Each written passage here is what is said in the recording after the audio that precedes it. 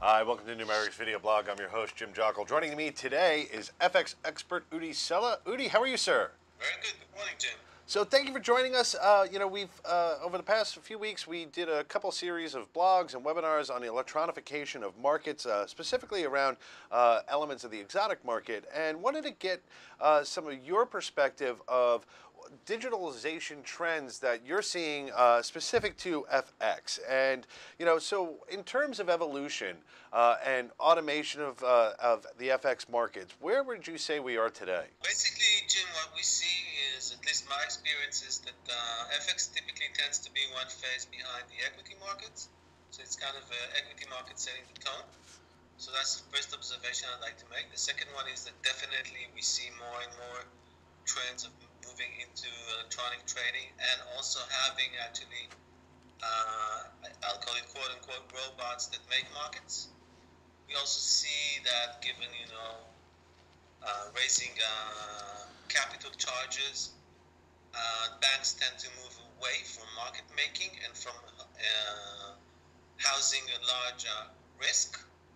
Therefore, this also moves to the buy side. So one of the interesting trends that we see in that respect is dark pools, where people are looking to build venues where basically the two buy side firms meet and trade at the, if you like, price which suits both sides. So basically the benefits of banks as market makers are diminishing, and the banks seem to be taking back more the role of managing credit and deposits rather than trading. I think this is the strongest trend we see.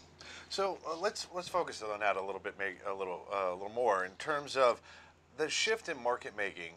Obviously, liquidity is always an issue, as a market maker, but also what about long-term willingness, right? So, obviously we've seen some larger funds taking that role, but, it's a newer role, newer challenges, but, obviously where a lot of firms are thinking about alpha, is it okay to, take incremental values across the way? And what would that ultimately mean for the market longer term? You make me think of things like, first of all, if we need market fixings, how will we settle the fixings, right? If it doesn't come from the banks, will it come from intermediaries? Will it be from fintech firms? That's a possibility, right? In terms of funds, we see that also in the fixed income market, is that liquidity is being hampered, and people now tend to trade in lesser underlying assets. So probably larger volumes in less underlying assets, which means that liquidity is hampered.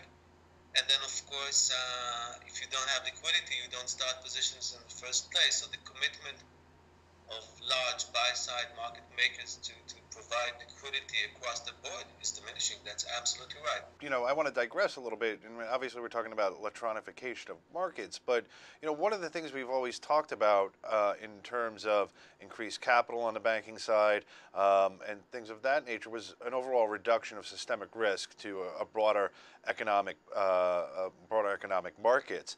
Is this just, from your perspective, a transfer of risk at this point, and what are the broader consequences here? I think you hit a great point. Actually, I don't think that we actually reduce the systemic risk, because first of all, when people would like to get out of the crowded room and would be running to the doors, not everyone will be able to get out because there will not be enough liquidity. That's one. And now when you look about, you look at electronification and you look at the various ECNs, think of a trader, let's say at the bank, let's say Lloyd's or bank of that nature. Do you really see, and we speak of FX, how many different screens of different venue can one manage? So you have, I don't want to mention names, but you have quite a few providers, let's say here in Europe, and it almost becomes impossible to manage these and provide liquidity. So I think there is some kind of need in the market to aggregate all the different ECNs into one provider. Because as a trader, I don't really mind through which venue do I trade. I'd like to provide prices just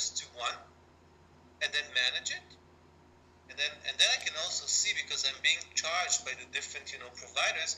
I'd like to see from which provider really provides me business, where my hit ratio is the best, and maybe I'm paying fees to providers where I don't really need that because I don't get business. So having one aggregated ECN that sits on top of all the providers seems to me like something which is really missing in the market. In many ways, this can become an inflection point in terms of electronification. I fully agree with that, because and I think the regulators need to pay attention to that, to this risk of concentration and the fact that liquidity is fading and fast. In this respect, we're deserving the end clients. So maybe the deregulation, which potentially will come out of the U.S., will swing the pendulum back, because it seems we went quite a long way.